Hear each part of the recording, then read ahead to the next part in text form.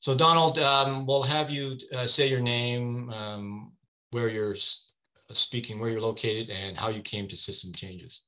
Right, right. Go. Well, it's been a long and rambling trip. As indicated on the bar there, my name is Donald Officer. I grew up in Ottawa and met a lot of interesting people there, and a lot of people who were not so interesting. But then I spent a few years in Toronto, which is where I met Peter Jones, who told me about this group. And I had always been interested in systems because it struck me as the only way to look at things. I think I may have some sort of learning disabilities, but I find it very hard to grasp something unless I grasp the whole of it and see how it interacts with the other elements that contribute to whatever it is. And then I have enough confidence to go on, which didn't work out too well in the Ontario school system, but I put in enough extra work to get through. And but then I got interested in it again when I was working in the federal government. I found Wes Churchman's book on systems. I thought, this is really, really good stuff. And I was also very concerned too about, well, I was actually trained by the government to, they called me a work study officer. So that seemed redundant in my case, but nevertheless, that's what I did. I had to go out there and measure things and then work with statistics, which was the less pleasant part for me, but and figure out better ways of doing things and also ways of making different operations, if you like, in the division of labor function together more effectively. Came out of operations research in World War II, which I guess systems study did really too, for a lot of it. But anyway, I began to realize, like most of my classmates when I was doing this, that it may be very effective in terms of the mechanics of getting the job done, but didn't necessarily engage or interest people or make them connect in ways that were as productive and as healthy as they could be. Okay. So, anyway, long story short, I got very interested in psychology. Sorry, John. It's too late, eh? Yeah, it's already too long. I thought it was quite good. I think I just want to give it. It's been a long time since I talked to anybody. Okay. But anyway, so maybe we could. I was very interested in the subject, and I keep dropping in on it every so often, and keep discovering things that tell me more and more about it. And it's become a very useful tool for me to organize my own thoughts. Okay, thank you, Donald. Okay, Stephen, please. Tonight's persona is a different kind of a persona. Tonight, I would like to situate myself in the liberal arts education context. And my background is in the history and philosophy of science and technology. And there was a history and philosophy of science and technology group at the University of Toronto and also at Harvard University. And I had the pleasure and privilege of being associated with both of those groups. But the real connection is Trent University, where this liberal arts education mindset was carried out and implemented. So we had courses, we had a whole stream in digital culture, for example, and digital culture stream started in 1990, 1992, just about the time when the World Wide Web became one of the global implementation of hypertext and the hypermedia item. And we had courses in systems, so we had a full stream of courses offering a degree in systems and also in design. Okay, Stephen, so I know that you probably have more. Would you mind if I just kind of moved on a little bit? I'm getting the old, whatever you Sure. call it. Yeah. We traditionally start off System Thinking Ontario with 15-second introductions. The question we usually ask is, how did you come to systems? And usually there's a topical question, something like, have you ever heard of Stephen Pepper or World Hypotheses before? Yes. So let me just then conclude. I came to systems through the history and philosophy of science and technology. And eventually I found Kenneth Boulding. Kenneth Boulding's The Image is the book. So that's my contribution for tonight. Thank you. And Mr. Hawk, are you on the call? I am here. Oh, great. Do you want to say a few words? 15 Sorry. minutes, 15 seconds or not? Sorry I'm late. I was trying to get someone to hang up on me.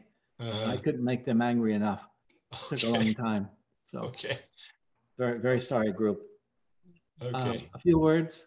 Yes, nice to be here. That's nice to be here. Yes. Okay, thanks a lot, David. Relative to the Pepper thing, as I told David, first encountered that book back in the 70s in an Eric Trist course. That was one of the textbooks that he had recommended for that book. And so he was very much into the contents. And if I remember right, we did like it. I think I had trouble because he used for.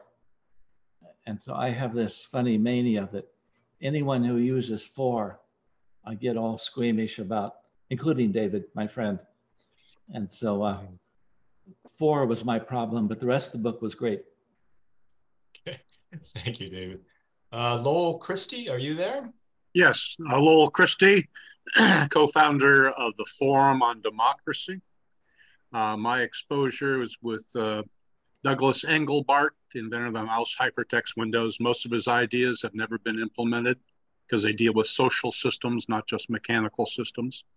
And my thesis advisor is Gregory Bateson. And so I come to systems from a cybernetic perspective. Thank you.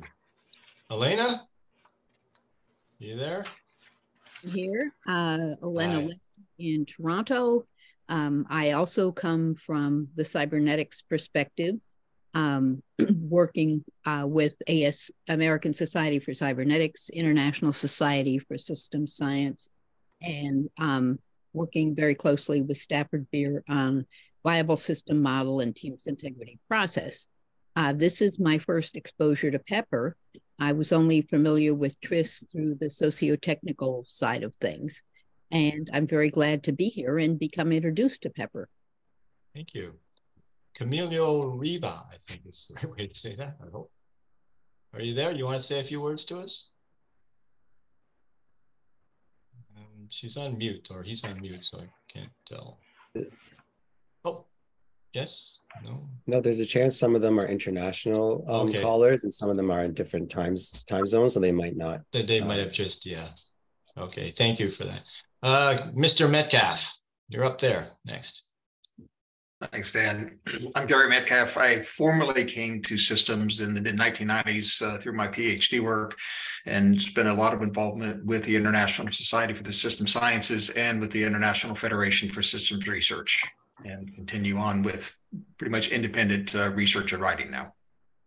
Thank you. Genesis, I think, wrote something, so you can look in the chat for that, unless Genesis wants to also speak. All right, so that's good. And Griffin, I think, is next. Hey, everybody. Griffin calling in from Guelph, Ontario. I'm part of this group for a couple of years now, a while. And I come to it, I think, through Peter Jones as well and the OCAD crew. I'm also the country leader of Creative Commons Canada. So I do a lot of work on copyright and that kind of thing. And I'm a doctoral student in the University of Waterloo at WISER, which is an institute for social innovation and resilience. I do a lot of work on like complexity systems, that kind of stuff. Nice. Yeah, nice. Thanks very much.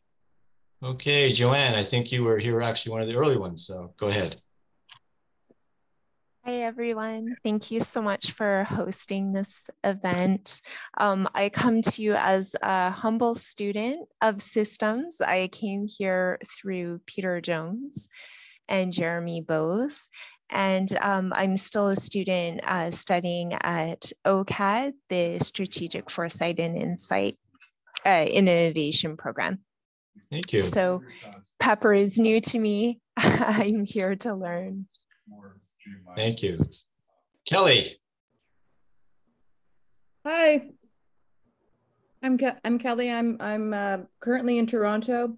I come from a background of design intelligence. I came through Peter Jones from design thinking into systems, and I'm part of David Ng's systems changes learning group, and I'm speed reading through Pepper.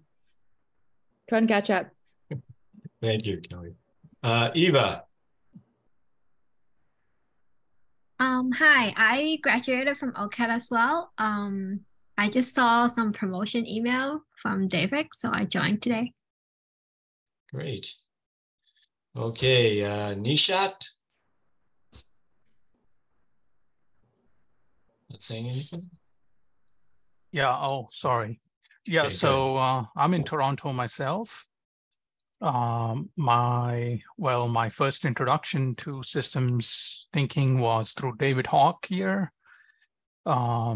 Maybe when I was 19 years old. I was a student of his in his business classes, and he introduced me to people like Churchman, Wes Churchman, and Russell Ackoff, etc. So nice. That's how I got into the field. Very nice. Thank you, Nishat. Peter Scott.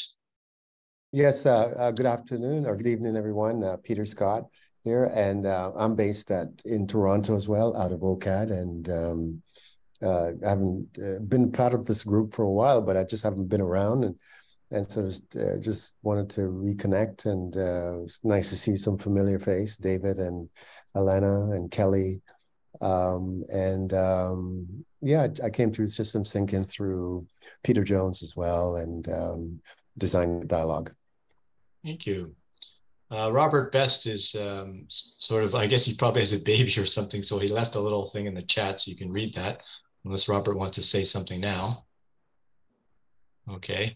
There's a Saye Behesti, I hope I'm saying that right.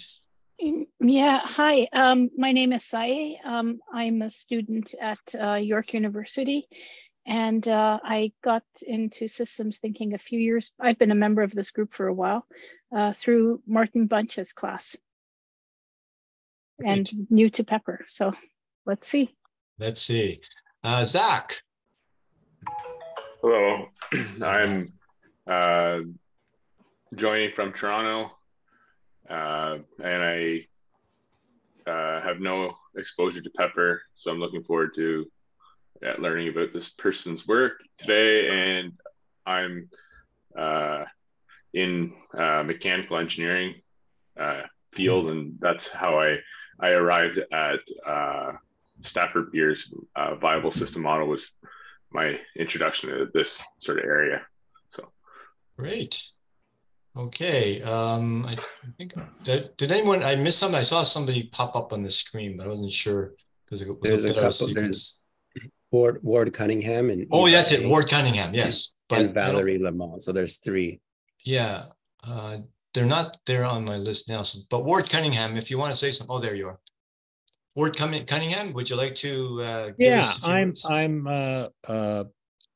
most of what I know about systems I've learned from computer programming, heavily influenced by Alan Kay and Chris Alexander, trying to get that feeling into programming. I built a system called Wiki to try to do that with the early web, and it's been successful. So I know David through his interaction with the newest version of Wiki I've built. Valerie Lamont, did you want to say a few words? Sure. I'm Valerie Lamont. I'm joining you from Maine. I'm co-founder of the forum, and I come to systems via cybernetics with Heinzman Forrester, the Biological Computer Lab, and the Plato Laboratories at the University of Illinois. Today, I'm pulling together with other team people, cybernetics, systems, and design in terms of looking at our system of government. Thank you. And finally, I'm Dan Ng. I've been called upon to help moderate some stuff. And I came to systems from David Ng's System Changes Learning Circle. Looking forward to Pepper, though. Looks like it's going to be a lot of fun. Okay, I guess, David, it's your turn now. Take it away. Thanks, Dan. So the format here is, the format here is going to be a little unusual in that we have 3 people in this. So I'm going to try to run over the content. Zaid is going to try to slow me down and ask all the questions that people are trying to keep up with. And Dan is going to be watching the chat. If people would pop in questions as we go along. I've fallen into this work. It's been about a month reading this book, which is unusual for me. I'm going to do a screen share and actually go and work mostly in the federated wiki. But what I'm going to do is, let's see if I can get out of here. Okay, that's not working. Let me get David, while you're setting up, I'll just introduce myself for context of, speaking of context. Yeah, my name is Zaid Khan. I came to systems through the OCAD University program through Dr. Peter Jones. And so I have some exposure to some of the core system concepts, but I also came to join David Ng, Dan Ng, Kelly in Systems Changes Learning, where we're exploring some of the more historical aspects of it. And so I'm interested in questioning some of the work that David is covering via Pepper. So I'll be playing that role tonight. Thank you. Yeah, sorry, Zaid. It's sort of, I figured you were already introduced. No problem. Okay, let me try the screen share again. Okay. So I start off with this screen, and this is 2 of the diagrams that I had drawn in trying to figure out Pepper. And I've done most of the work actually in federated wiki. And so there is, and the link was provided at the beginning, there is a wiki. Let's see, find the one. This would be WH. And I've created a wiki on World Hypotheses. Now, since we have Ward, who is actually the person that actually is responsible for this technology, and Robert, who has been supporting us in the Open Learning Commons, the reason that I actually decided to use federated wiki for this project was that it's really complicated. The content is so complicated. There's so many interlinkages that any linear presentation, I normally would do a slideshow. Any linear presentation is really not good. It just won't work. Dan, I think when you put you on a highlight, are you watching the screen or are you watching me? Do people see the screen or do they see my face? Screen, but you're on the side. Okay, that's fine. Okay. You've been reduced. The little David. Okay, thanks. So let me back up a little bit, which is there's a little context to this, which is a blog post that I wrote in 2020. And one of David Hawk's favorite articles is The Causal Texture of Organizational Environments, and this 1976 Emery and Trist article. And so this actually used to be a pretty standard work that you would do in an MBA course in organizational design, organizational development. But this idea of causal texture, it's like, what is causal texture? Like, and what did it actually mean? So I ended up writing this one blog post, and I went back through the history of what causal texture was. And it ended up in the description of causal texture and going back. And then I ended up having to do a map. This one, CMap tools, because I couldn't figure out what was going on in that article.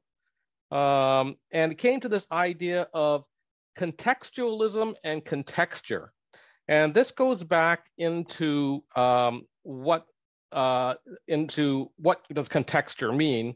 And coincidentally, I'd been, my colleague Susan Nosala had a paper rejected from some German reviewers, and they said, well, you're not writing about context. And there's a discussion about what does context mean? Context is not text. It is like texture. And so that was an interesting departure. And it's like, okay, so I kind of got that, but this took me back into Pepper's article which was in 1934. And so it's like, okay, Emery and Trist, whoops, someone needs to mute, please. In 1965, the causal texture of organizational environments paper gets written. And when I was looking back through it, there was a reference to Pepper, and Pepper is back in 1934. And what I read is that Emery and Trist are trying to do some research between 1960 and 1965, and ended up going back and reading the original works of Pepper. And it's like, okay, so I kind of got that, and I got the ideas about psychology and a lot of things that happen with contexture. And I'll go over some of that. But that's the background that I had done in 2020. And so then when I started looking at the book, the 1942 book, it's like, oh, this is going to take a lot. And so I'm going to step through the pages here with you and try to keep it going. But the other thing that happened when I posted the announcement for this talk was that I ended up getting a response from the systems community. And so in LinkedIn, I got a response from Michael C. Jackson. Mike Jackson is Order British Empire, but he was the dean of the school at the Hull University Business School, and he was a person that's been doing a lot of critical systems thinking work. And so he responded and said, oh, he likes it. And then it got into digging into some more of the history, which required me, as I was responding, it's like, okay, so I'm gonna have to write this blog post to respond. And so this goes on and on and on and on.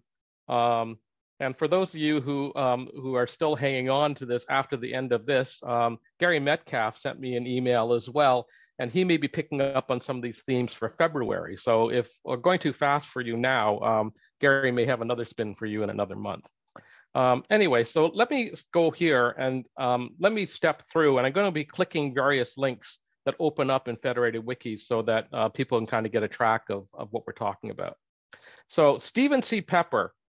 Now, okay, 1891 to 1972, he was at UC Berkeley, and he was there from 1919 to 1953. His focus was, he was a professor of aesthetics. And it's interesting to think about him working, because the World Hypothesis book is not really about aesthetics. And so it's like, okay, what's this guy doing? But there's a pragmatist tradition that comes through. And so if you're into the philosophy of science and coming down through various branches of philosophy, the American pragmatism is kind of the lineage come down through William James and people like that.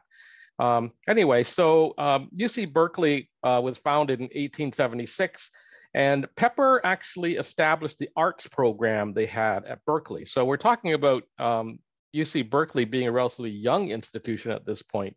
And so he's credited with starting the art department. More historical perspective on his history, if people want to read that. Anyway, so the book, the study is published 1942. If you want to find, there's an e-version available now. Internet Archive has, you can sign it out. There's a preface, and it talks about why he's writing the book, and it's philosophical. This is definitely in the philosophy section. I'm just going to go over quickly the outline here, which is it goes through various. Let me back up. I'm going to come back to this because the question that came up is like, why should I care, and what is this all about? And netting it out, the idea that is important out of World Hypotheses is that, and this is not what Pepper said, this was what people have said by Pepper afterwards, is that he's created a theory of knowledge based on doubt. And that statement by itself is interesting, because if you stop and think about theories of knowledge, do people actually assume that there is knowledge and that you kind of add to it, you can work with it? The pragmatist approach, which is brings up the term common sense, actually usually brings up the idea of doubt, because if you have common sense, you look at the world and you kind of go, well, that makes sense or that doesn't make sense. So it's not philosophically philosophically founded in that way where it's like mathematical or something like that.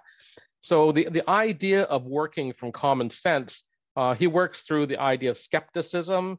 He goes back through Charles Sanders Peirce, and now we get into the encyclopedias, but he comes down through this tradition. So people that would normally come to Pepper would actually see themselves as part of the pragmatist tradition. And the pragmatist tradition also comes down through C. West Churchman and also through Russ Ackoff. So the American approach to system thinking. Do you want to do a brief one-sentence explanation of what is pragmatism? Not really. Okay. I need a full, like, so for those of you who actually, there are people who have actually done philosophy as a degree. I have not done philosophy as a degree, and I actually don't like doing philosophy, except at certain points you get to this, is kind of like, okay, where's this person coming from? And we work in the system sciences, but when you can't get the answers in science, then you end up having to back up into philosophy. So for now, Zaid, let me just respond and say that I would, my short answer is pragmatism works on the idea of common sense. And then you ask, well, what does common sense mean? It's like, oh, now you need a whole course in philosophy. So then one more minor question is, what's the relationship between common sense and doubt, building off of his title there? So the doubt would actually, so when you talk about common sense, so it's not just an individual, it is a group of people that would then try to make sense in the same way. And so there's a common sense. But then you run into the issue of, well, what if everyone doesn't believe the same thing? And so there's always a sense of doubt associated with it. And I'm going to go backwards through the book because he actually does, what he does is a philosophical thing. He starts at the bottom, builds its way up. But he comes up with what he calls 4 root metaphors, and that'll make it a little bit clearer. So hang on a little bit.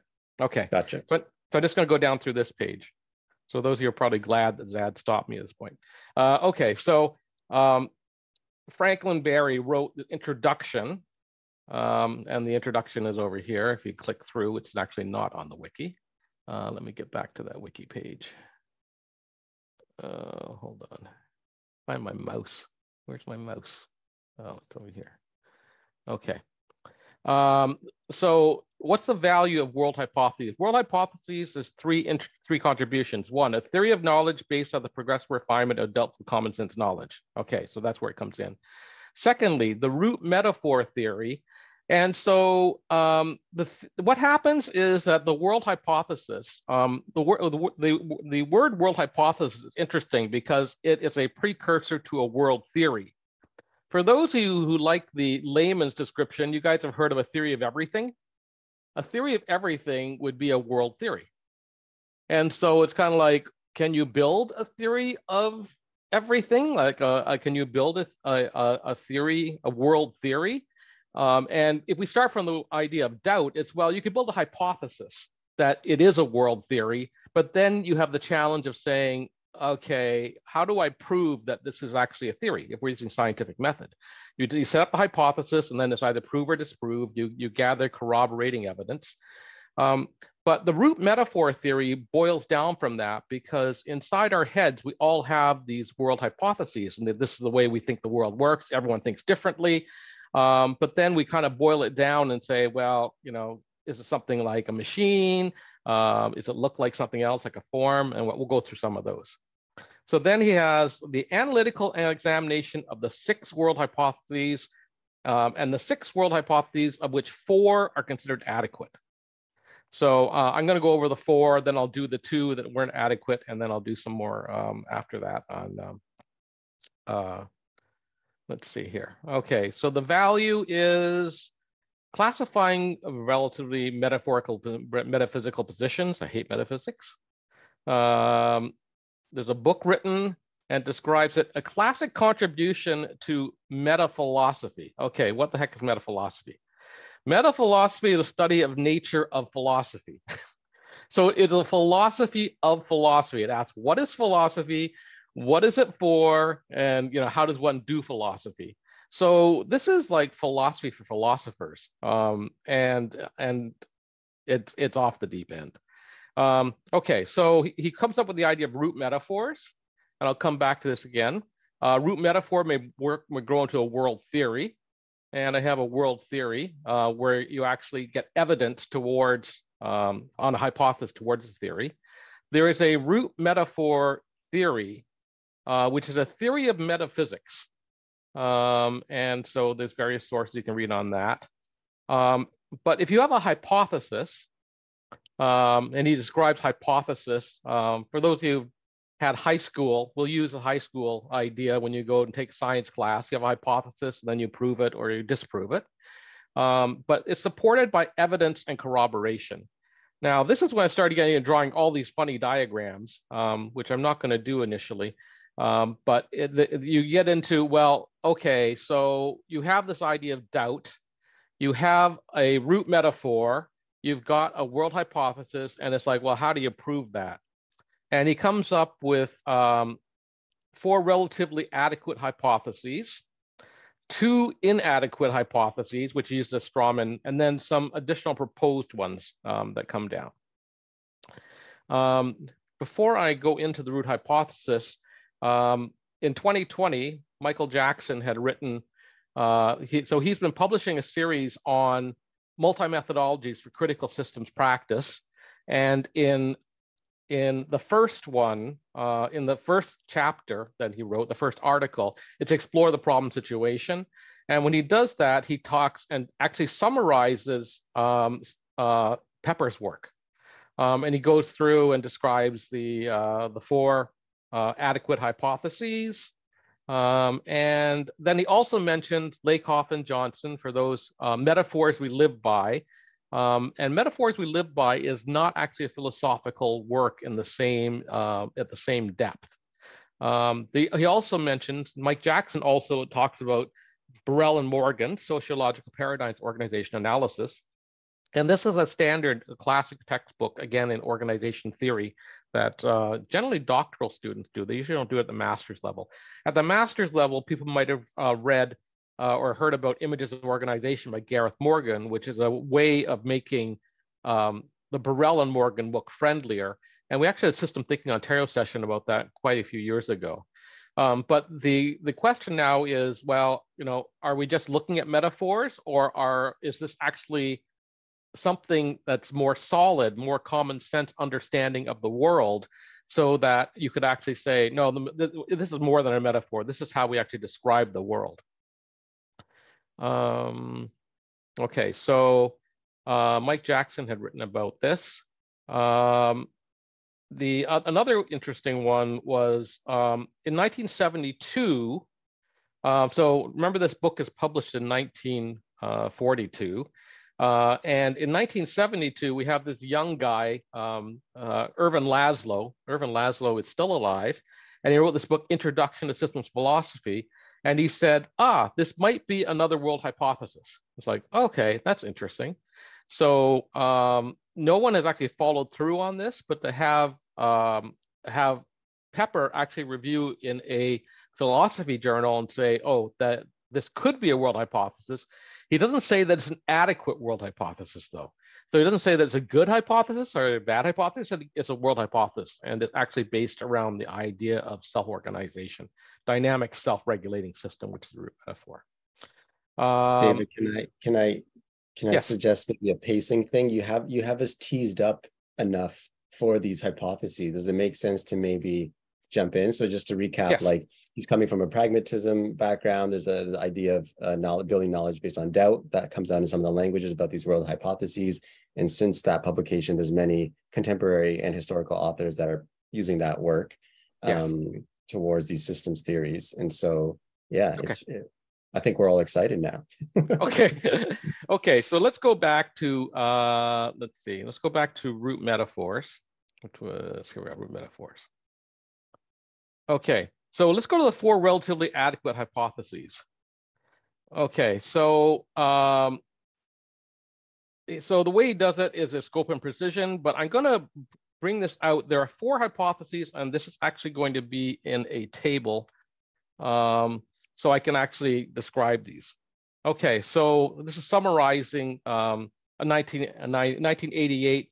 Stephen Hayes. Stephen Hayes is actually a psychologist, and he's been using the root metaphor and world hypothesis approach in behavioral analysis. But there are 4 world hypotheses, and the way that the table's laid out is, here's the world hypothesis, the root metaphor that is underneath it, the categories. And so Pepper requires that there are categories associated with it, so you kind of understand what's happening with the world. And then theories of truth. How is it that you would actually determine whether this is true or not true? So the first world hypothesis he has is called formism. The root metaphor is similarity, which is a recurrence of recognizable forms. And so when you say, blades of grass, well, that usually presumes that one blade of grass is like another blade of grass. We talked about sheets of paper. Okay, so each sheet, like one sheet is like another sheet, but then you could have, is a yellow sheet of paper the same as a red sheet of paper, the same as a white sheet of paper? And you go through those sorts of things, but you go, okay, this is basically form. Rows of donuts. And it talks about each donut being independent, but from there, it's kind of like you can compare these all. So the categories they have are character. So how would you decide that something is like something else? There's a quality. So a donut is soft and warm and sticky, and there are relations. So the donuts are side by side together. Particularity, this donut is unique. Participation, a donut is one of many donuts. And a class, Gorilla refers to characters, events, and participations. I can't remember that exactly. I'm trying to explain how you group things together. The criterion is correspondence. And so what is true for one is true for the other. And so if we go back to the example of sheets of paper, if you tear one sheet of paper, all pieces of paper should tear about the same.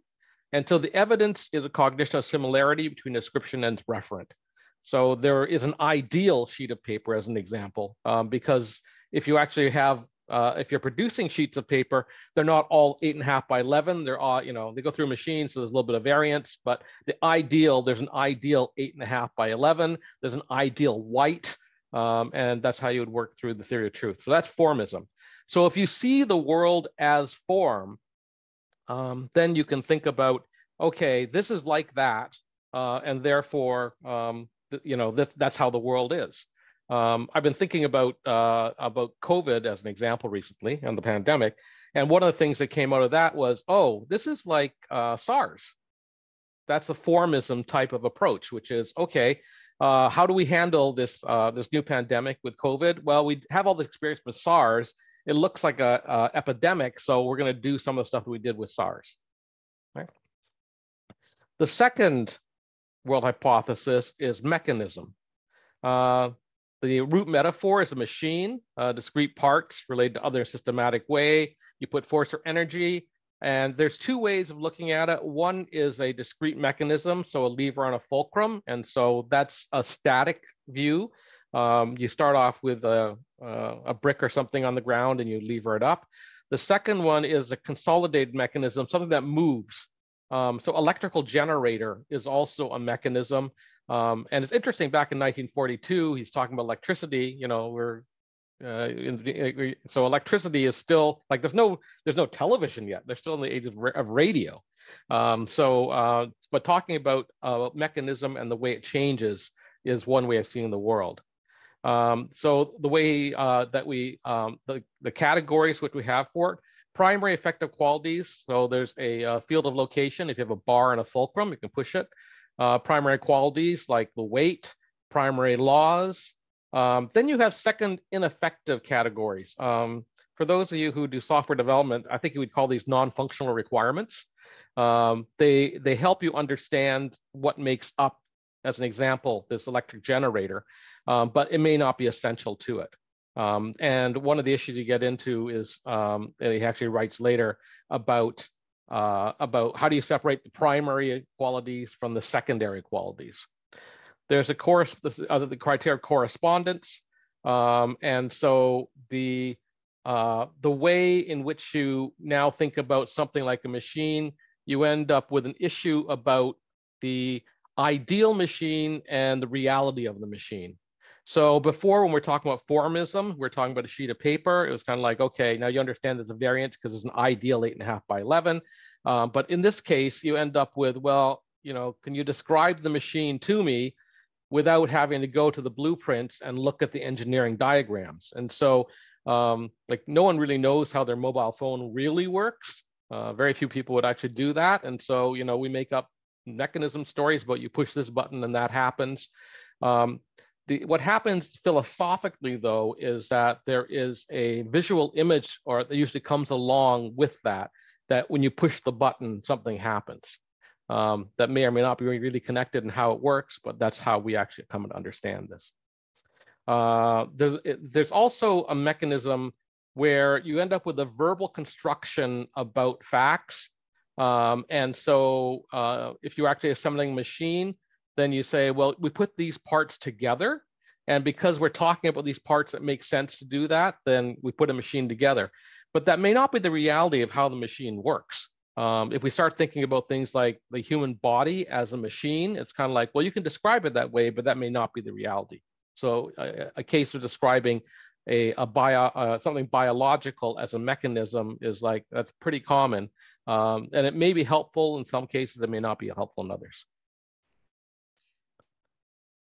The third world hypothesis he has is contextualism. Now, it was interesting in the order that he sequences these in the book, because he writes about contextualism, and then the last one is actually organicism. And so it's like, well, why is he doing this? So contextualism is about a historic event, or the way that's better described is an act in its context. So the difference between this and thinking about a machine as an example is that the idea is that when you have a machine, you have an ideal. Every time you assemble the machine, it would be the same sort of thing. This one says, no, every machine is different. And a machine from yesterday is not the same as a machine today. When we're actually working on describing things, we should actually be describing verbs. Doing, enduring, enjoying, making a boat, running a race, laughing at a joke. And so the acts are all connected. Now in the System Changes Learning Circle, the work that we've been doing and the research we have, the idea of texture and weaving comes out here. So we think about, if you're going to think about a thread or a line, it is a thread in time. And you have a historic event. You can have knots that cross with each other, but it's a different way of looking at the world because it's not causal. Like it's not like a machine where you can put things together and things will happen. The categories, you have a quality of the whole. There is some spread of the quality of the event, and so it happens over a period of time. There could be a change in the quality. There's a degree of fusion, which is the quality of how things put together. So like lemonade or a musical chord. Texture, things that make it up. And so now you're looking at strands and context and reference of the texture. And so this is actually the major contribution of contextualism. I'll come back. I'm going to go quickly through it and I'll come back through the four again. So the criterion, so how do you know that something is contextualism is true? How would you actually know that the act in context is well represented? And it would be when something is blocked, because if you're talking about an event in time, now your idea is not so much about present and future, which it would be with the machine. It's that you are in the moment, but something stops it in the moment. And so this is a good way of thinking about living systems. If you stop a living system and it's dead, then it's not a living system. So contextually, it's like, well, you kill them. So it's, you have a system of equilibrium. Successful working and verified hypothesis are ways they prove it. So just let me cover off the fourth. Organicism, the root metaphor was organic development, living, growing organic systems. Change is given and stability is to be explained. And so a lot of systems work is organicism because it is about wholes and parts. and trying to explain how things change. And so for those who've been in the systems while, you might have heard the term homeostasis. It's kind of like, well, how is it you get a system, a living system that actually continues to live? And it goes through progressive steps, fragments of experience. But if we could talk about how do you know it's really a true model, it would actually be about the parts and the whole, how things relate together. So how you assemble things together. Now, you make a little bit of a leap here, because when we talk about parts and wholes, we kind of recognize those as common sense. But there's actually no way for you to actually get from the parts to the wholes. And so we use Russ Ackoff's definition of the heart and the body. And if we give you all the organs in the body, you assemble them, well, you have all the organs, but you actually don't have life necessarily. So there's a progressive development that's required. So Zad's about ready to throw some questions at me, because now you're totally confused. But let me just review here. So 4 adequate hypotheses: formism, mechanism, contextualism, and organicism. Okay, Zad. Okay. So David, why amongst these 4, maybe a multi-part question, why is it that contextualism stands out as being particularly relevant to your research or our research, and more broadly speaking? And you mentioned this idea of thinking in time. Maybe you can expand on that and its relation to contextualism. And the comparison question is, when you think about systems thinking, what are some of the dialogues that are going on that bring the organicist perspective into systems thinking, and how are those conversations playing out? Okay, so on the first question of time, formism and mechanism are really kind of time-free. They're kind of like ideal states. And so the ultimate form, you go for ultimate beauty if you're going to aesthetics. There is that approach that you would like to have, and the idea of timelessness comes out. Mechanisms, the idea behind a mechanism machine is that things should work the same again and again. When you come into contextualism and into organicism, now time is central. The reason that Pepper puts contextualism first when he's actually writing about it is that contextualism takes it's over a duration of time. But what happens, he says, in organicism is that the time disappears. When you talk about wholeness, then all of a sudden you've lost that idea of time, because you have parts and wholes. And you gotta go, okay, the parts make up the whole. We could talk about parts in time, but it doesn't quite make sense. And so this is actually where I think the systems thinking, like, and this is what I learned writing about this, is that system thinking, when people, like I've always said, you know, David Ng quote is, you know, system thinking is a perspective on parts, wholes, and their relations. And so the idea of parts and wholes is very much organicism, because you have organic development. But then what happens if it's not a part-whole relationship and you have a whole-whole relationship? And this is where we get into the work that Emery and Trist were doing, and looking into Andras Angel's work. And Andras Angel talked about multiple wholes and how they interact. Just to give another voice, David Hawk, could you actually give a little bit of background on Andras Angel?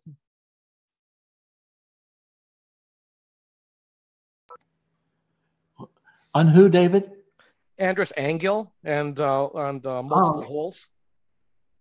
Yes. The quite a number of the people I studied with were a fan of his. And so his work from 1941, 42 was quite popular with a collection of systems people. And when I began to look at it, I understood why. He asked, I guess he was a psychiatrist that became a social scientist that was quite interested in systems thinking in the early 40s. And so based on that, he put together a number of principles to think about when you're trying to deal with someone's psychosis or an organizational group and its psychosis. And so he also was rather good because he talked about the end of an organization and the end of a system. And he was one of the first that actually talked about systems ending and becoming another system or something else. And so I quite liked him because of the dynamic character of what he was saying. And for me, the most interesting question he ever raised is one that Churchman, Akoff, Trist, etc., had trouble answering. They never could quite deal with this question that was very fundamental to Angel, which was what happens when a system reaches its limits. They had never encountered the idea that a system would reach its limits, whatever the hell that is. And so he proposed in his work that when a system reaches its limits, the parts assume the whole. And he said he means that in a positive and a negative sense. And so in essence, shall we say something like the Republican Party in America? When it reaches its limits, the parts assume the whole, and that's not a positive result. And Can so I Andrew is interject? quite interesting for being somewhat in another world of systems, but always a smile relative to questions he would raise. And so I quite like Angel. Very few people know of him, mention him, reference him. He's really out on the edge, which I think David well knows. But nonetheless, he emerges as very important in the footnotes of quite a number of important people. He caused them to think about things a bit differently. And I cannot still understand the idea of a system reaching its limits, even though I know they do. And I'm sort of concerned that more people aren't concerned about that. Because so let me go back a little change, bit. It will happen. So let me get down to the core of what he was writing about, because he was a psychologist. And so Engel, in effect, is the one that brought the idea that there might be multiple wholes inside a person. So you have multiple personalities. Yep. And so if you have multiple personalities, is there a whole over all the multiple personalities? And the answer is, well, no, there could be multiple wholes. There could be multiple people there.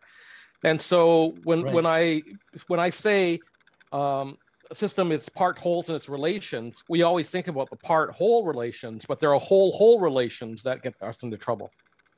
So I'm going to cue you in, Nishat, in 1 second. But David, can you continue that thread and expand on what then is the value of thinking wholes perspective?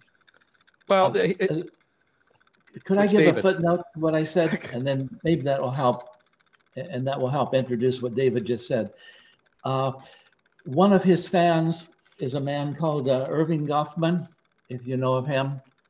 Many categorize him as the greatest social scientist of the 20th century. And I would probably agree with him. He was also one of my teachers. At the same time, I was studying with Trist, Akoff, etc. And Goffman was very good at talking about Engel. He was a fan of Engel. So in essence, he put those multiple personalities into an interesting package to talk about when they would emerge and when they wouldn't. And that came out of one of his early conclusions, which a second footnote is he got admitted to a mental institution so he could study them. They would not allow him to go in the door and study patients. So he got admitted. And this was as a student. And so he studied mentality from within a mental institution. And in essence, he came out arguing that the most unstable people are the doctors that are managing the mental institution. The patients actually are quite interesting, and we can learn a lot from them. And so he talked about the patients, in essence, being a whole, David, that he, in essence, would package them as a whole with these alternative thought processes, depending on who they talked to, what question was asked, how they felt, whether the sun was up. So in essence, he put each character into a whole and made his life simple doing that. So just to reify that a bit, so that would be a whole in context. Yes. And so every person he's talking to is a different context, and so it's a different whole. Exactly.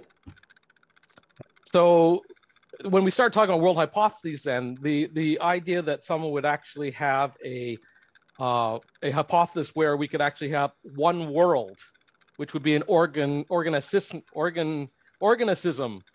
view, is kind of like, well, okay, if you're saying that, I get that idea, but if you don't believe in the one world hypothesis, then it's like, oh, you need something else. You need contextualism.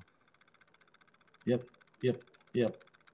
Nishad, did you want to jump in here, or did you want us to continue further and see if is there a natural spot where you want to jump in?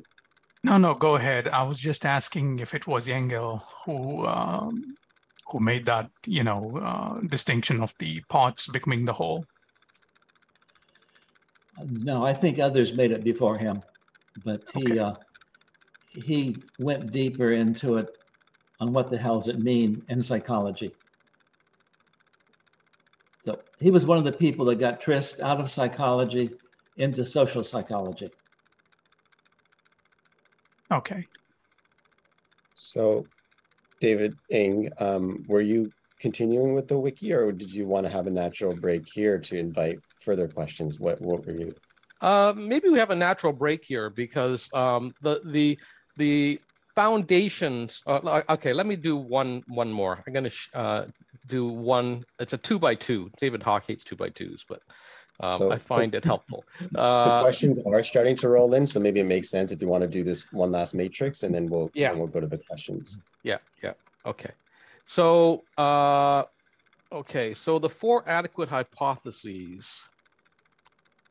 Okay, so this is the 2x2.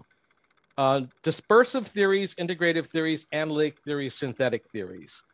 And so while there have been more world hypotheses put on, I actually like this 2x2 because analysis is taking things apart.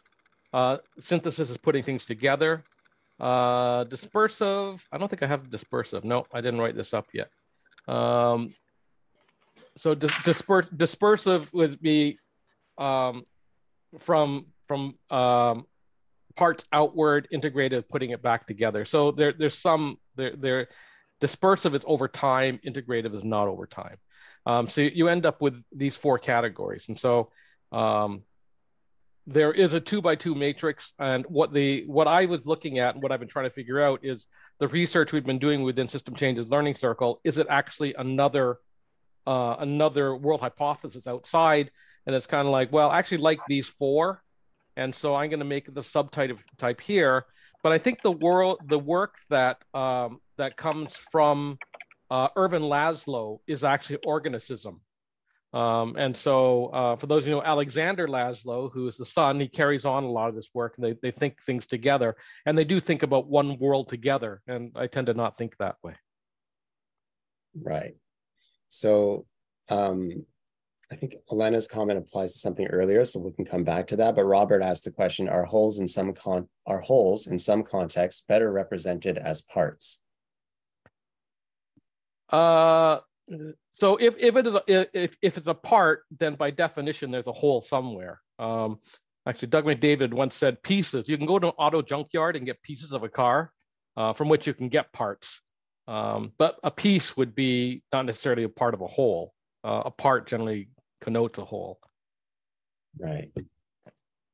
I don't know, Robert, if feel free to jump on, or if you're in the non-speaking mode, that's all right. But Kelly, why don't we get some of the interaction on screen as well? Kelly, you had a question next.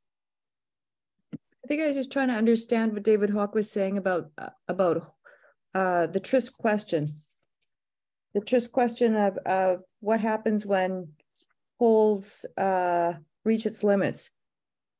And so just using that as a reference in terms of if the whole was industrialization and it's reached its limits, does it mean that it comes into something new, like a new word? I happen to use market economy, but I'm not quite sure that that's. I increasingly relate to what you just asked. Not that I know what it means, but relative to climate change, we're going to see many systems reaching their limits. And then we're going to get to answer your question of what happens when that system reaches its limits. And essentially all areas of science that address that point out it's not a nice time. So the systems we rely on that define us, that define life, that define industrialization, economy, et cetera, those are all approaching their limits vis-a-vis climate change. And so in essence, we're going to get to see if angle makes any sense in terms of the parts assuming the whole, and moving on into another category, or self-destructing or losing their mind. And he indeed mentioned that losing your mind could well be an aspect of the part assuming the whole, which the system had lost its mind. Yeah. And so it went.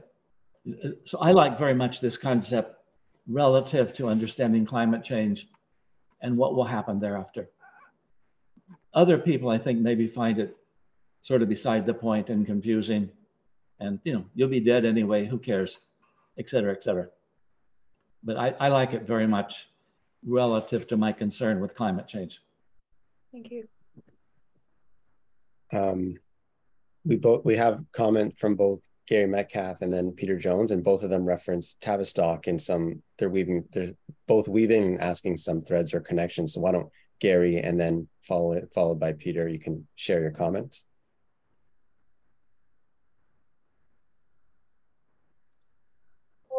Yeah, thanks, Zaid. It was really just to follow up to the influence of Anders Angel on a lot of folks in Tavistock. So he was a big influence really before they knew anything about Bertalanffy and open systems. But there were other people. I mean, understanding there's a whole thread, there's a long thread of psychoanalytic people in Tavistock that came up into other kinds of work. And so people like R.D. Laing, when David Hawkes referenced to, you know, the kind of redefining this concept of what's crazy, you know, Laing was one of those people who articulated that really clearly. So it's a curious question for me about, you know, what happens at the end of a system when it reaches its limits or begins to dissolve in some way. I think one of the things you see is things that are considered abnormal reactions to a given situation all of a sudden become more understandable and normal when the system itself collapses and begins to fall apart. Mm-hmm. That helps.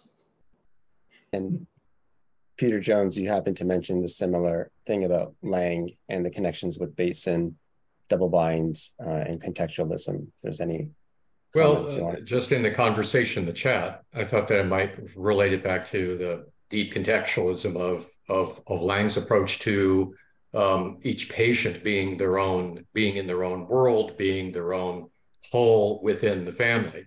But as you know, as Gary would know from R.D. Laing's, you know, position as an anti-psychiatrist, is working very intimately with patients, you know, in and of their own worlds, which he wrote about in Politics of Experience.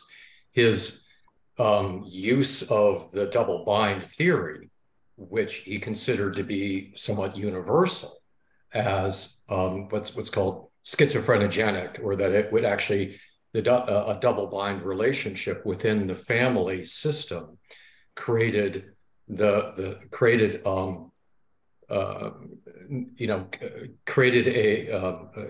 such problematic conflicts within the psyche of the developing child that they created at least two personalities to contend with the conflicting messages that they were getting in the double bind messaging from the parents.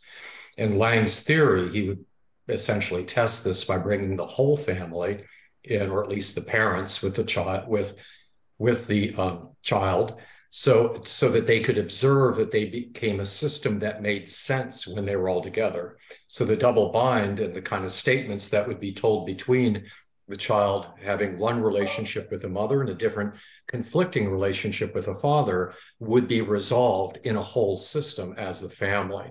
So he wrote a number of books on this, including The Politics of the Family, which followed Politics of Experience, around these dynamics. So he did systematize it that is, tried to make a universal in a sense, which wasn't accepted by psychologists, but it made it made sense to the kind of, radical hippie psychologists of the time, which, kind of influenced me. And David Cooper and Lang also used as their therapy a kind of really deep approach to creating a radical context of love for the therapy. That is, they just found that this was very, this is also something very much in tune with the 60s and 70s, I think. But I don't know how that's continued. Just as a point, so there are two inadequate world hypotheses. One is skepticism and the other is dogmatism. And Pepper actually puts love into the dogmatism because the skepticism says that there is no truth. And then the dogmatic says there is only truth. And so those are the other, he starts off with the skepticism and then goes to dogmatism and then goes through the other four. Just to go back up, I know, Elena, your comment came much earlier when we were talking about Pepper, but on the subject of weaving some historical threads, did you want to share that comment? And then we can go to Lowell Christie after that.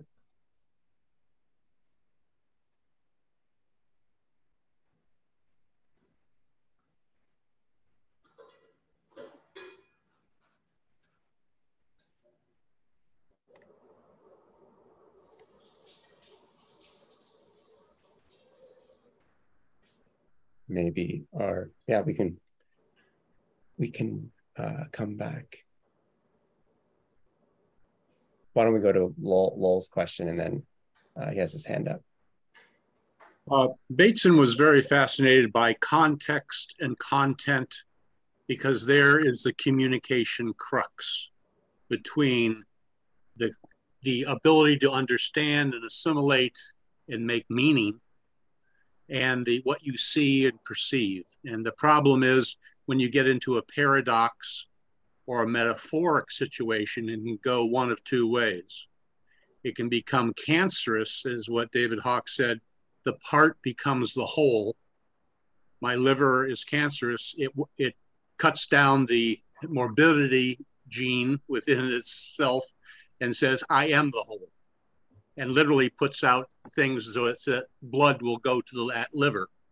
The other one is fascinating because that's what Bateson was really focused on, is learning.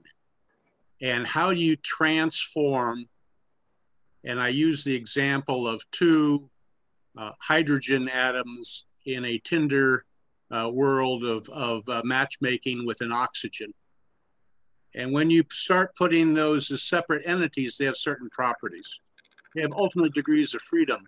But once constrained, and by linking up, they produce something totally new. And so the ability to be trapped within the field of the context and content, and if you control the context, that's tyranny. If you're able to then transform, you're able to create something new that has never been used or developed before. And that's what I see with like the founders of democracy. That's what they tried to get, is that let's put together all these people and come up with something new. Otherwise it'll collapse. But it has to have that tension of the multi-parts and a union. So on that raises an interesting point. Thank you, Lowell. Like, David Ng, is there an element in Pepper's work of learning being integrated into these hypotheses? So one of the interesting things, having done a search, full text search, the whole book does not use the word learning. It doesn't appear in the whole book. So I saw that Peter Scott had put in Limits to Growth, Club of Rome in. And so the limits to growth, I think, is actually an organicist approach.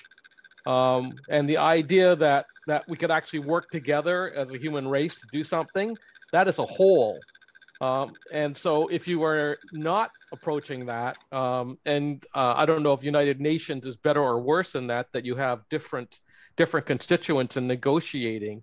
How is it you'd manage something like David Hawke had said, like climate change? We're not going to get a uniform answer to it. There's going to be a lot of going back and forth between multiple wholes, between nations trying to represent their people. And then within the nations, you've also got factions arguing against each other and parties and stuff like that going on.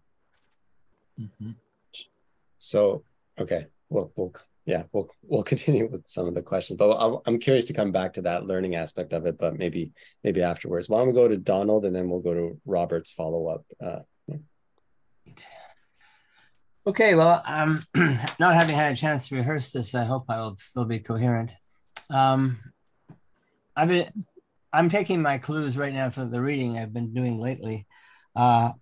An interesting book called The Chaos Machine, which is an extremely good reporting on just how we got to where we are in the world of social media.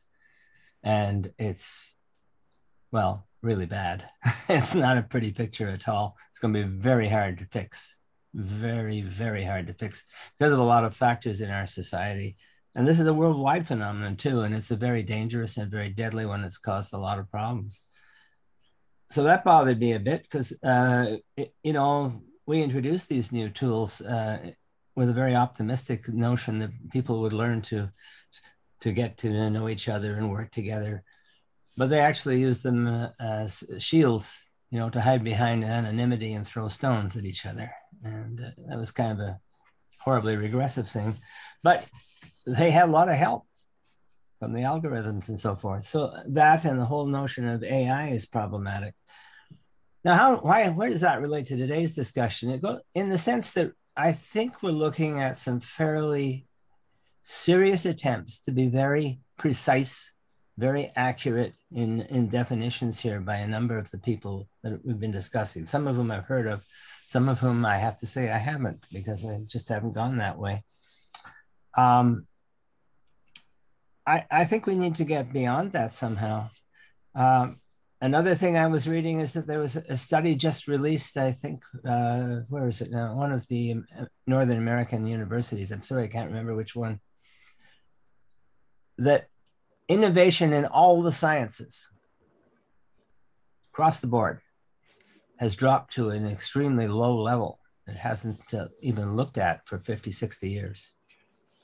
What you're getting is a lot of refinement and accommodation of one, you know, aspect to another. People aren't taking chances. They're not using their imagination. They're being very, very careful. And of course, there are real world factors that play into that too, right? The availability of jobs, the ideology that we find in and off and on campus and in society in general. These are a lot of complex issues. And they don't just apply to the world of academics or the world of trying to figure out what's going on. They apply to the actual function, which is becoming a lot harder. We're swimming in tar now, it seems like a lot of the time. And we still haven't come to grips with the pandemic, or as somebody said, the infodemic that goes with it, which has been pretty disastrous. Clearly we could. We've got the capacity, but we don't have the inclination. And I think a lot of these processes are not nearly as fixed or as defined. They are interacting with each other. They are changing on the run. When we talk about how many personalities does a person have, they say, well, is this before or after breakfast, you know? It's much more fluid than we would like to think. Or maybe we should think that way. Maybe it would help. But I think we're going to have to come to a point where we make a lot of changes in our way we approach all of these things. We have to do a lot more conversations, a lot more thinking, a lot more comparing different vocabularies, which may seem at cross purposes, but might be much more coherent. Anyway, that's enough. That's just where I'm coming from. Let me take that on with social media and technology. Yes. And so thinking about the World Hypotheses, a lot of technology is related to the mechanism view, which has cause and effect. Yeah. If you go to the contextualist view, you don't have cause and effect. Exactly. And so it's like, well, you know, will people accept that? I won't say going all the way to random. No. Right. But what happens is that in the contextual world, we have threads that overlap with each other and they tug at each other in a fabric sort of thing. That's right. But that's complicated. It takes a lot more. And part of the reason I've been looking into Chinese philosophy of science. Yes. It's because it's just like, okay, we're so based on Western philosophy. Mm-hmm. And a lot of that has come up through mechanism and formism. Mm-hmm. So organicism and contextualism are kind of new to that. Yeah. But the thing that comes out of Pepper is that you can't mix metaphors. And when you go through and they start breaking down, so the part that I've made a bridge to is actually Wes Churchman's design of inquiring systems, because he has 4 inquiring systems, and actually one of the articles maps the 4 inquiring systems to them, and then he has the 5th, which is Singerian inquiring system, which you kind of go around all 4, and so you'd have to think of a problem in 4 different ways. You can't mix the metaphors, but you can think of it 4 different ways and try to learn. And so that's responding back to Zad's question about learning. Is I think that it's helpful to think about things like, what's the form? What's this like in form? What's it like if we actually had causality with like a machine? What would it be like if we just let it grow like an organism? Or we get into the contextualist, which is how does it get tied up in knots with everything else in the world? Just a couple of things to add to that, and maybe certainly helps me. Is I'm also reading, I guess it's Tim Palmer's new book, The Primacy of Doubt. Oh. This guy is a meteorologist and a physicist and a philosopher of science, all of the above. And he's saying that many of these laws we assume are immutable are actually shifting. They're moving along. They have their own dynamics. And this is why complexity is such and chaos are so problematic, because you can't deal with that sort of thing, even though you can see it happening. And the other thing, just going to mention, I read a wonderful article on quantum computing, which apparently can deal with a lot more of these non-causal relationships if you can only get them to work. Yeah. So David, I'm gonna jump in here about a follow-up question on these latest things that Donald shared, and you're responding to some of the Michael Jackson stuff as well as, and this is a loaded question in terms of the terms used, but what are the challenges or the difficulties with seeing socio-technical systems in through a contextual worldview? Why is that such a challenge to come to that perspective? Okay, so the socio-technical systems perspective and the socio-psychological, and I actually had to go back and look at the work that's around all the work with Emery. In effect, they're both organicist. So if you're working with a company, then it's like, as a consultant, you actually want the company as a whole. There is a whole. Now, if you're working in a ecology or a marketplace, then it's like, well, there is no whole. So if you're going to Alibaba or eBay and you're going, oh, there's a hole there, it's like, well, is there really a hole? So maybe we should think about Shopify, since it's really, is there a hole at Shopify, or should they just like tear down and stop trying to lead and just, we'll be the marketplace, we'll help people in the marketplace, but there's no Shopify per se, because the vendors who are on Shopify are the ones that make the difference. Yeah, I'm curious to bring Dr. Peter Jones in on that from a systemic design perspective. Does the contextualist worldview resonate with some of the methods that you've been kind of exploring in the last few years with that community? Well, I think the distinction David just made was also useful when you look at how to characterize a system in a design context, where you have to get agreement from people that may be working in a network or in a system change context. And so a system change oriented network that might start from a small group is, of course, highly contextual. It's going to be formative and not have a good sense of of what their whole even could be. If it's successful, it will emerge as a social ecology, and there will be frustration between those that really want to have a defined approach towards change that would be, that they would use the tools for to construct a really intentional approach to a theory of change, or using a three horizons or a multi-level perspective. And they may not even ever really realize that they're going to be working within a fuzzy network, a constantly expanding ecology that they can't contain. And if they're successful, they don't want to contain it. Then I think, and this is something that we haven't dealt with very well, I think, in terms of methodology, but I think it comes up a lot in systemic design, is that conflict then between the approach to designing interventions for deliberated change in an intentional, idealized direction, and the fact that the change in social change, or in a lot of NGO contexts, is very poorly defined in terms of the boundaries, and it may need to be. And so their approach to change is going to be, take perhaps a long period of time and have to be very interconnected with other contextual projects. I say this half jokingly, Peter, maybe if this Pepper's work is built on a theory of knowledge of doubt, maybe there's a doubtful design. Maybe there's benefits to reincorporating doubt in the design and building off that. I'll just, Robert has a follow-up. I'm just going to read Genesis' question, Robert, if that's okay, and then we can come back to yours. But Genesis was just sharing that they're thinking about Ashby's law of requisite variety and the question of parts assuming the whole. Does the parts assume the whole negatively when the system loses its capacity to correct or manage varieties?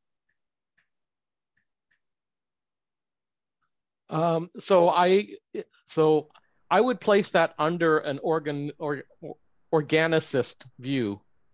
And so just referring to what Peter said, if there's a network, does the idea of requisite variety even make sense if you're talking about a network as opposed to talking about a whole?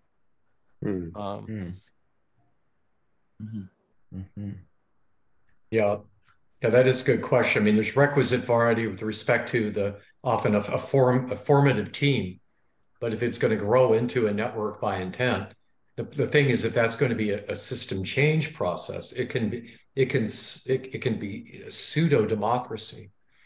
If it's really a network, it can use memes or other modes of kind of viral transmission that are uncontrollable from whatever the core team or this. There can be a social system in the middle of a network like this. There often is. And they may have a concept of the requisite variety that they expected to, that they expect to develop even the network or a larger expanding social system around.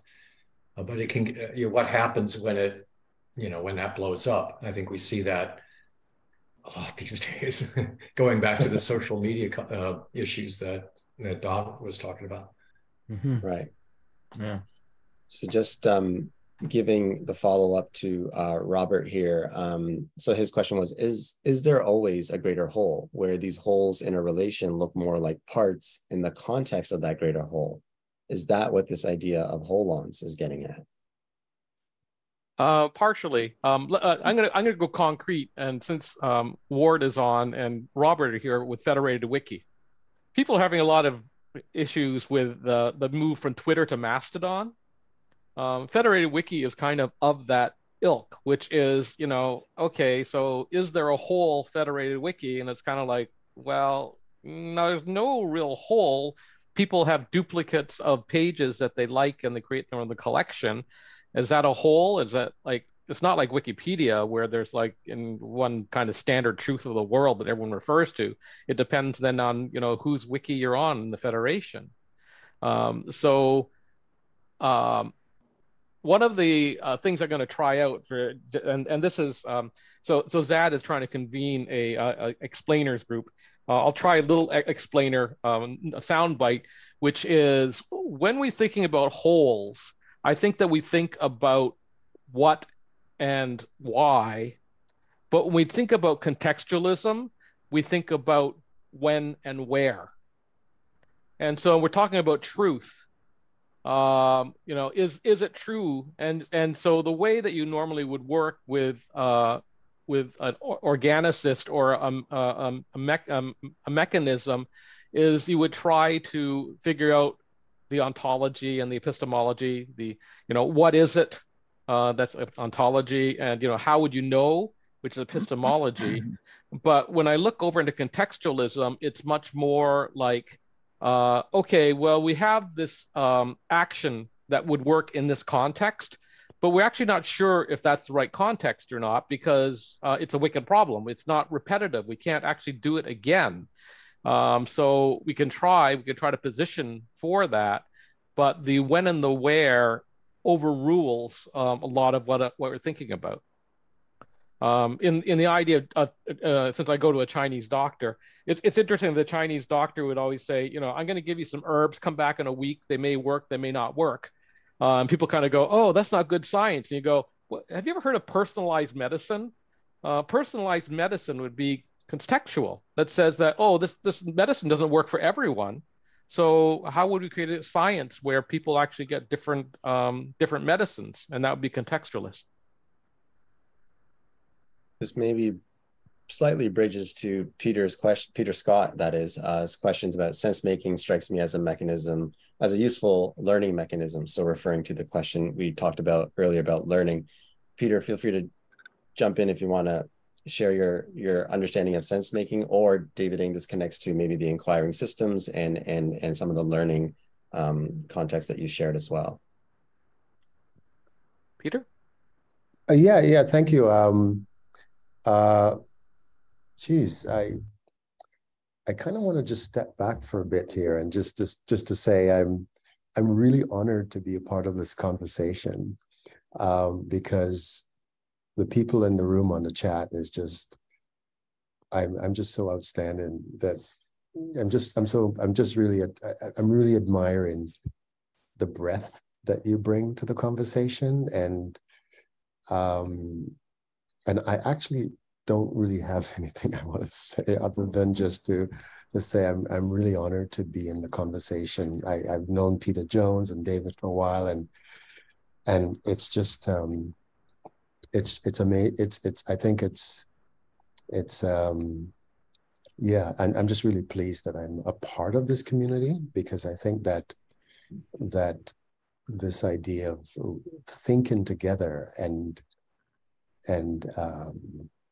thinking out loud together and sometimes even just sitting with the idea is very, very important, and sitting with it. We don't always have to know the answer to everything, but sitting with the idea can teach us something, something of purpose, something of truth. And so this idea of, dare I say, spiritual, that can be understood at a deeper level. And we don't always have to know, if that makes sense. But we can feel and sense, but we don't always have to define and write it down, if that makes sense. So I just wanted to just put that 2 cents in, and to say that systems can be methodologicals as well, and they can be experienced as well, but they don't necessarily have to be defined. So let me respond a little bit to that on the idea of sense making. And the question of sense making, after having read Pepper, is there's actually 2 ideas that come. Firstly, one is how do people see the world? You probably, like I am, and you've met doctors, and you go, oh, that's a really insightful way in which to see the world, which is not necessarily medical, but the way they see the world of wholes and parts and things that fit together very well. That's very much an organicist type view. But the other question that comes, not just with the world hypothesis, it's kind of like, what world? Because I think I've come to understand that that the way that they express the world is interesting. Pepper actually created there's a lead through to another book, Concept and Quality, that's published, I think, 1972. It's very much later, and he's like 75 years old when he actually publishes it. And he looks at a world of purpose. And I'm not a fan of it, but I can see, and you could have the argument of whether it's an adequate world hypothesis, using his language, whether it's adequate or inadequate. But if you have a person only sees the world as purpose, and then you cross them with a doctor who comes from an organicist point of view, and they kind of go, yeah, you know, you might want to be 6 feet tall, but you're not going to make it. Yeah. Thank you for sharing that appreciation, Peter. Peter Scott, that is, and appreciating the context that we have here on Systems Thinking Ontario. There's another time. Could I mess things up a little bit? Sure, David. Things are beginning to make too much sense. And by messing things up, I in essence mean going over the edge into the world of physics and what physics people do and where the art of physics is at this moment. And in essence, you know, some leading physicists have now gone into the world of cosmos as holographic, that in essence, the entire universe is a hologram. And I find that interesting because back in the 70s, I took a course from the Dean of Engineering at University of Pennsylvania, who had developed a friendship with H.T. Odum. And Odum had somehow convinced him of a new way to look at physics vis-a-vis what Odum had been working on. So in response, he offered a course on holography because he thought that was an obvious response to what Odum had been working on. And so Odum gave some lectures in the course. The Dean of Engineering gave some lectures on the importance of holography and why it, in essence, may explain the universe better than many other things. And taking that to what David has raised, in essence, he argued that in a holography, everything is context. If there are parts, they are irrelevant. Just forget about the parts. In a hologram, it is all context. And so stay there. And so there was this course given that was probably one of the best courses I ever took, which at the end of it, H.T. Odum commented to the Dean of Engineering, I have no idea what you're talking about. And they both laughed for a while. And that was a plus for both of them. And so in essence, David wins if in essence the argument, the cosmos is holography. And one little footnote on that, which probably will upset everybody. I'm also a fan of Stephen Hawking. And I rather like his approach to many things. And he has argued that in the cosmos, humans are a chemical slime. And in essence, the good things humans do every now and then have to do with funny relationships between certain chemicals in that slime. So every now and then, a combination pops up with something helpful to understand what they're doing and what's going on. But in essence, he argued with some enthusiasm that we are a chemical slime as a holistic phenomena. And in essence, the parts are various chemicals.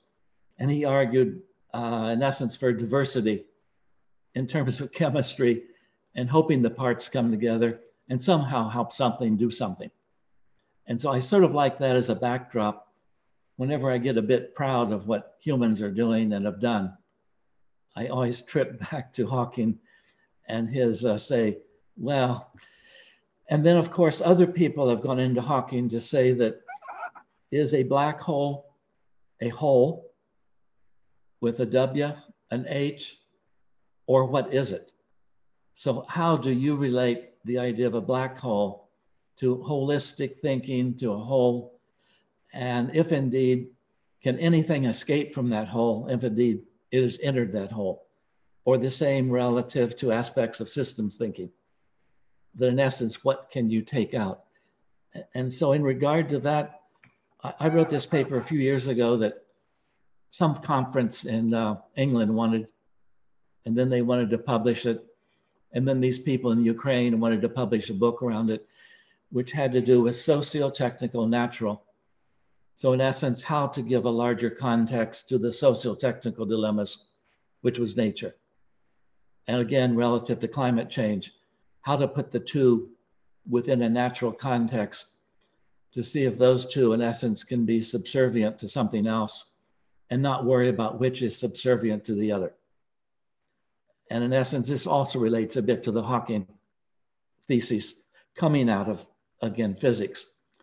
And so I'm sorry, this is extremely confusing to people that have begun to understand what the hell's going on in the world.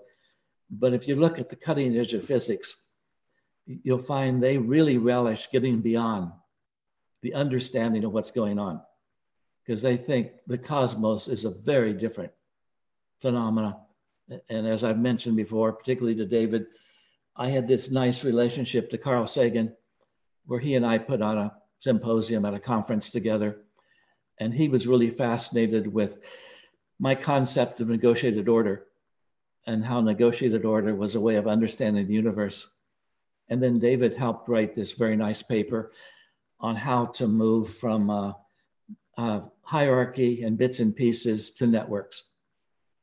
And the network theory paper that David helped put together, I think has been very helpful to quite a number of people. And so each of these very confusing, tangents, David, has actually been quite illuminating in a number of ways. Are you confused now? I think I am. You've reminded me that one of the news headlines for this week was that IBM has been, I think, for 29 years, the leaders in patents, and they've decided that they're no longer going to pursue patents as a goal. And that comes to open sourcing. And so it's like that IBM may be giving up on the organism or organicist view and going with the contextualist view. Yep. This relates to my friends at Tsinghua, which are considered the leading computer scientists in the world in 5 of the 8 categories of computer science. And they very much are into open source. And for them, the enemy, not really enemy, but the sort of black hole is Microsoft. And so whatever they work on and teach is to make fun of Microsoft and what it does, and how indeed to develop an entire approach to computer science that's based on open source and open ideas, and would use Microsoft software for humor, but not for actually doing something. And so they look at IBM as sort of an ideal company that they praise ideal a great deal because of what you just said. And your thesis is quite popular, just not in the Western world with Microsoft. Well, I can explain it now as contextualist. Zad? Yeah, I was gonna, maybe it's funny that David Hawk mentions your thesis, and we usually wrap up at the 20-minute, right? So in a few minutes. So I was maybe more of a summary type of thing, David. I know you were sharing this session to walk through the Pepper's work, but I wanted to maybe come back to why you, David Ng, if you're interested in answering it from that perspective, are interested in contextualism, and what are you seeing, in what ways are you seeing, when you see the world through a contextualist point of view in your own context, in what ways does this help shift your thinking, and where do you see this work potentially going? You mentioned briefly about being a subsect of contextualism. Yeah. So reading Pepper and understanding contextualism in the way he described it, I find Pepper was too limited. He doesn't actually make contextualism well understood. For people who are fans of YouTube, you might go look at Tim Ingold's work, because Tim Ingold uses the idea of lines and threads that are much contextualist, and they explain it better. I find that it's compatible with Bateson, it's compatible with J.J. Gibson, and it's just that the ideas have moved on. But the key idea of moving to thinking about when and where has become really important to the way that I'm seeing the world. There's no such thing as good or bad or right or wrong or good strategy, bad strategy. It's like no, it's like it's all timing. Why fight forces when you can't? Just wait until the time is clear and then move forward on that.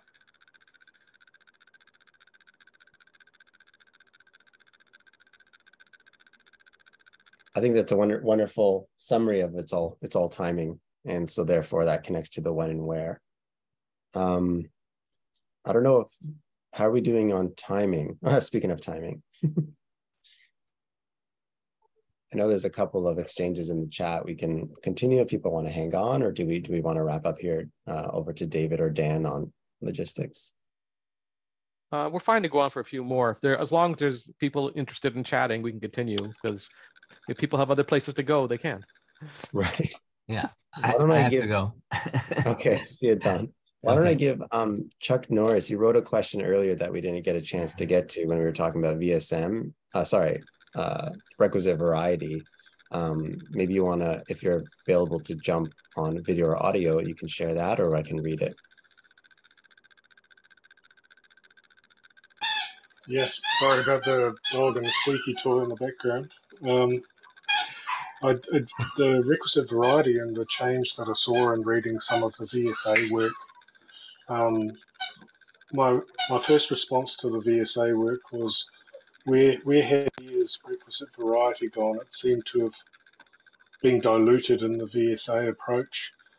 But I think the question before from Genesis about requisite variety just set off a light bulb in my head, thinking, well, actually it doesn't probably matter when you come out from the single organismic view of Beer's VSA, and you put multiple VSAs together under a wider governance framework.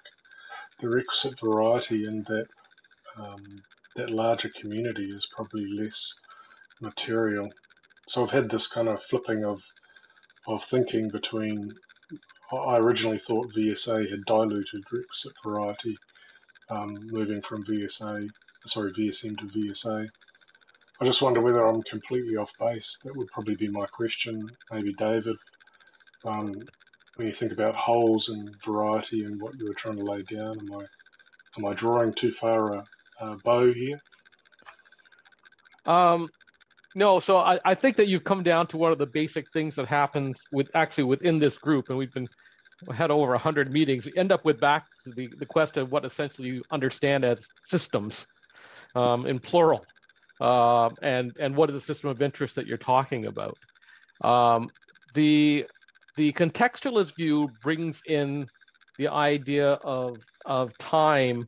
The research that we've been doing in System Changes Learning Circle has actually been talking about rhythmic shifts. And so the root metaphor that we'll be using is rhythmic shifts, not just rhythm, not just time. And that's why it is clarification. But then the question as to when you're actually working on a project or trying to represent a system to someone, how you represent it, there is the question as to how the other person understands it and whether you can convert them. So one of the things that, having read Pepper and thought about this now, is the systems community is very organicist. And coming down through von Bertalanffy and having the biological view, that is a view, and it's very dominant, and it has the idea of a whole, but that's only one of the ways you could see the world.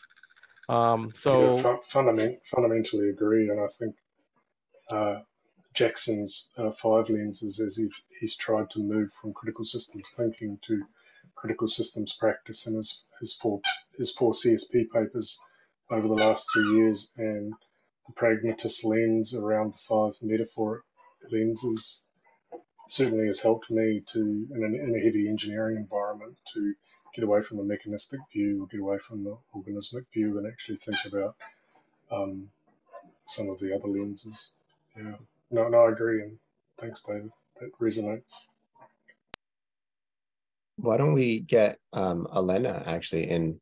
Elena, I don't know if you have any thoughts or contributions to share from that perspective or overall? Well, I was just trying to answer in the chat that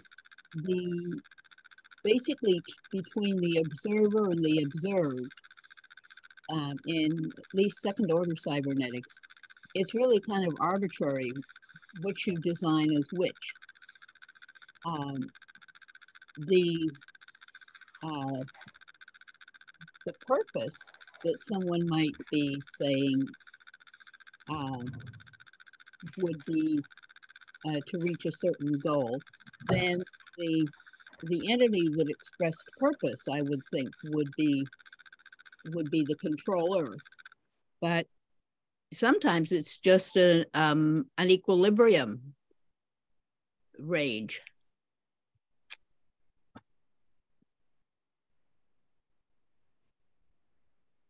I think it's only in simple systems or engineering systems that you have a real clear delineation between the controller and the controlled.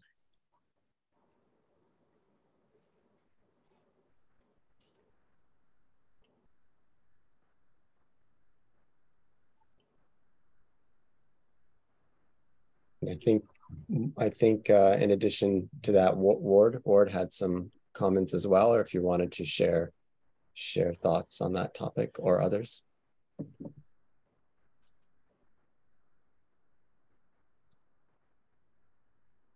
It just occurred to me as I was listening that it's easy to imagine more structure in the system than is really there if you can see it in its totality. And living systems are notorious for this. Engineered systems less so, because you have a team that does one part and you have a different team that does the other part, and they naturally separate. So a lot of control theory comes from engineering. And you know, if we use engineering as a model for our human systems, then, you know, a lot of engineering principles apply, but they don't have to.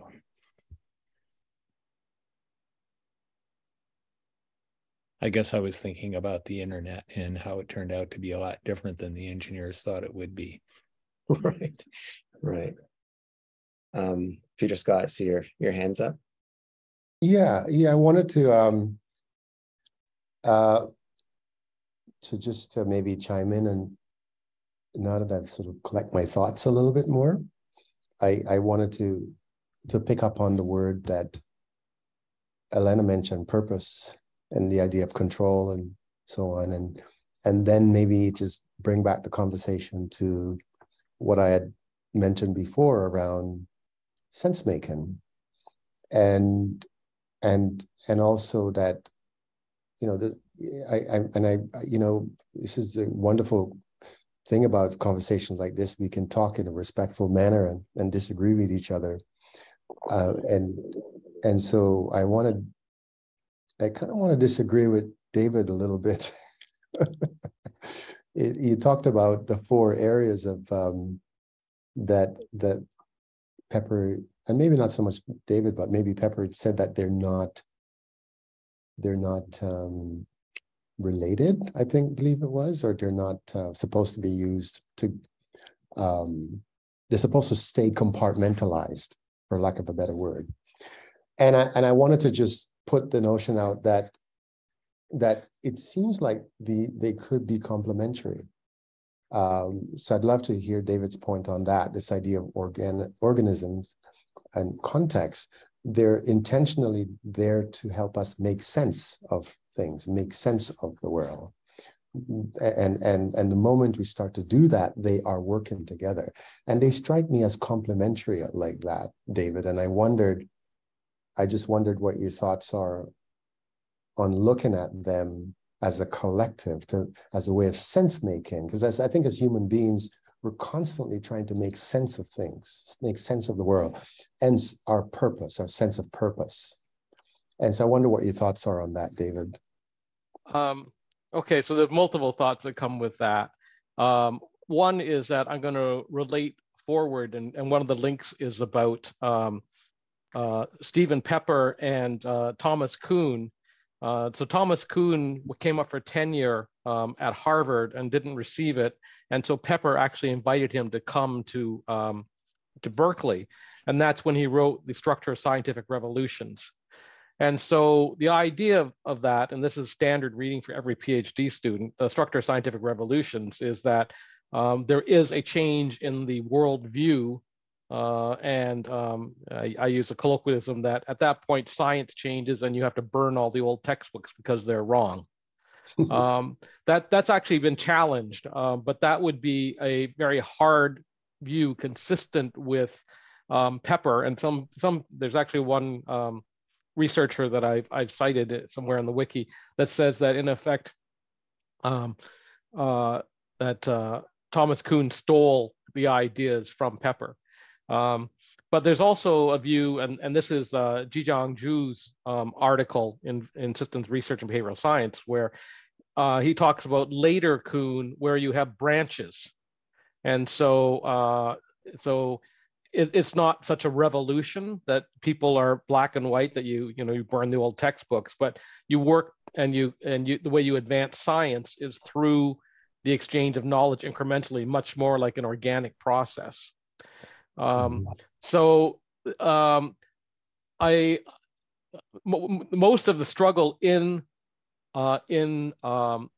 Pepper's writing is because he was writing against logical positivism, and now I have to do a little philosophy. He has this idea, and it's one of the things that showed up, which is how do you corroborate? And so the corroborations are two. One is man with man, and the other is corroborating data with data. And so he says, okay, so we want to find out how tall someone actually is. How do you do that? Well, you send 10 men out and they all measure the height of the person. They come back and they report. And then, okay, from that, we'll figure out what the truth is about the height of this person. But there's other ways of finding truth. He talks about a chair. So will this chair bear the weight? We'll have 10 men sit in the chair. And if it breaks, then it doesn't break, then it's strong. But the other way would be data with data, which is, okay, we look at the chair. We look at it was manufactured by someone that's been around for 100 years. They wouldn't go bankrupt if they made chairs that broke. You could do engineering tests on the chair, but that's not the same sort of thing. And so a lot of the world hypothesis and what he actually differentiates, the man with man is what he calls data. And then the data with data, he calls danda. There's a lot of the world that is wrapped up in danda. Like, so, how do we know the world is round? How many people have actually seen the world is round? It's like, well, very few people have seen the world is round. So there's a lot of stuff that is brought up in putting that together. So those structures and the way that that the thinking is put together is not just a metaphor, it's a whole world hypothesis. Getting really close to the research reading System Changes Learning Circle. In year one, I was doing a lot of reading about traditional classical Chinese medicine. And Dan and Zaid and Kelly said, you can't actually present that because you'll get rejected by people. Like people just don't believe in Chinese medicine. And it's not a different philosophy of science. And so can you argue that? And it's kind of like, well, it's a world hypothesis. That's the way I put it now. People see the world in that sense. Other people see it in a different sense. You may not be able to bridge them. But Keecock Lee, the author that put me on the right path, says, you can't judge cats in a dog show and you can't judge dogs in a cat show. So Peter, for mixing metaphors, the dogs and cats are getting mixed up. So just speaking of when and where, I have to step away for a bit. I'm going to leave my Zoom on, but Dan and David, I'll tag you both in for moderate. I would keep going because Lowell has a great question, so feel free to keep going. I'm just going to step away. Okay. Dan, would you like to moderate?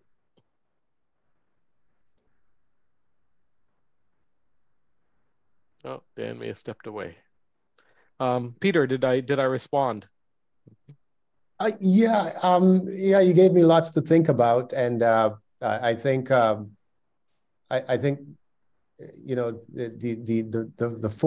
four structures, the four categories that you talked about they strike me again as a useful way of making sense of things. And inherently, as human beings, we are always trying to make sense of things. And we will never stop doing that. And so these structures are socially constructed ideas that helps us to make sense of things. And the moment we let go of that, you know, we're in another dimension. We're completely in another dimension. And I think that can be applicable to a lot of this broader organisms, broader whole system, or wholes, if you will, that we just don't have any understanding of, and we would perhaps never have an understanding of, but we can have a sense that they exist and appreciate them, that they exist at a deeper purpose level, or at a deeper force of the universe level, physics and so on. But we may never have the tentacles to really kind of like, I think that one of the points that, let me see, I think it's David that says, Hawkins' idea that human beings are just, what was the quote? It's a wonderful quote. Chemical slime. Chemical slime. Chemical slime.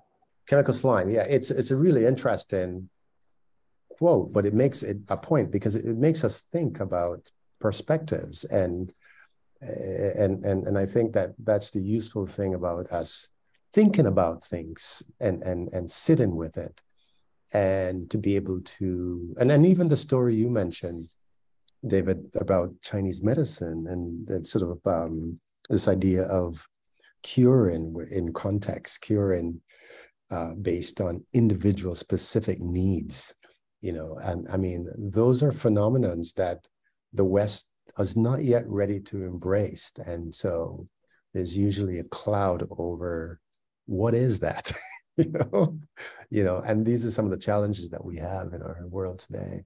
And it's okay to sit with that and to be not necessarily know all the answers, is my point. Yeah, I think that as I've been reading more pragmatism and trying to understand what pragmatism is, the idea of common sense really is, well, firstly, it has the word sense that you've been using in sense making. But we all have to make decisions and get on with our lives. And that's where the common sense pragmatism kind of takes hold. It's like, even if you don't know and you have doubts, you still have to move forward. Exactly.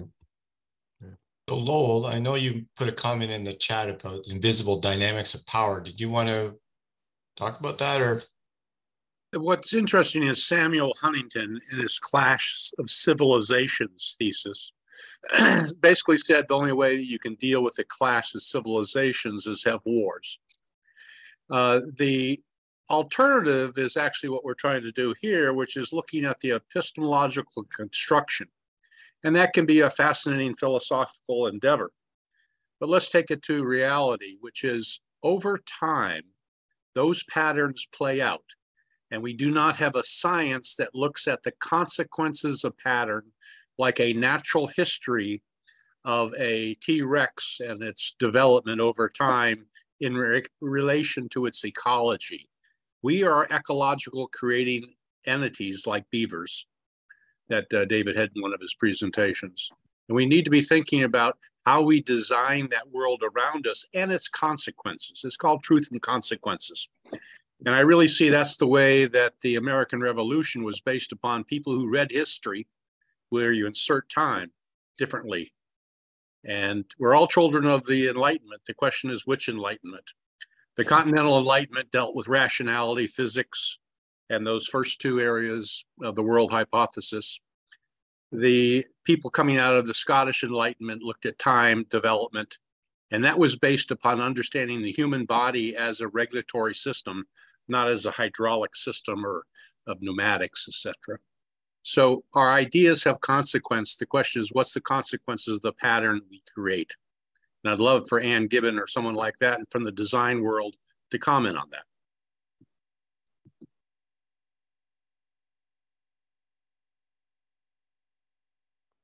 Someone from the design world. Do we have any designers left? Maybe not. It's 8:34, David. Do you want to continue to go, or what? No, I think we should probably wrap up. Lowell had a message about power, and so the discussion I've been having with Gary Metcalf has actually been about Burrell and Morgan's framework, which is Burrell and Morgan's sociological paradigms is a way of looking at the world. But I'm actually falling off that now more because if I look at Pepper is looking at the world, whereas I see that Burrell and Morgan are focused on the social systems. But we may bridge to that next month. With that, Dan, I think we're done for today. Okay. Thank you, people. Fun. See you next month. Everybody. Thank you.